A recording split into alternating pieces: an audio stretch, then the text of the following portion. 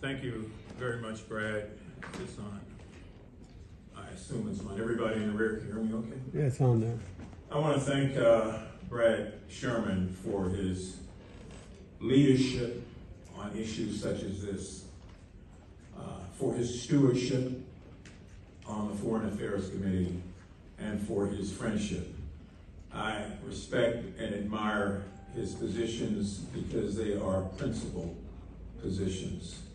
And I, when learning about this gathering and learning that Brad was putting it together, instantly said that I wanted to be here.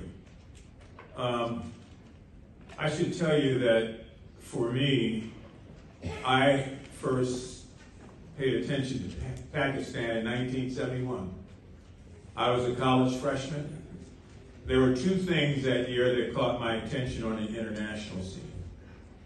One was the apartheid system in South Africa, and the other was the civil war going on that ultimately ended up creating Bangladesh. So I've had my eye on both of those over time. I must admit, I worked feverishly on the apartheid system for about 10 or 15 years until we were able to get Mr. Mandela out and then brought him here to the country, and the rest became history. As you know, he became president.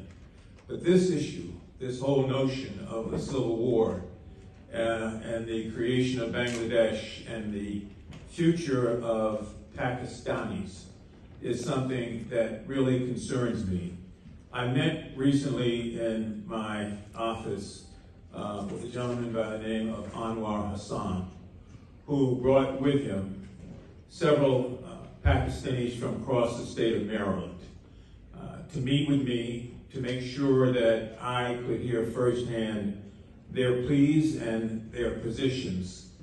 And it was out of that meeting and learning about this that I wanted to be here today, because I want to associate myself with the remarks of Brad Sherman, who said, I too am a friend of Pakistan.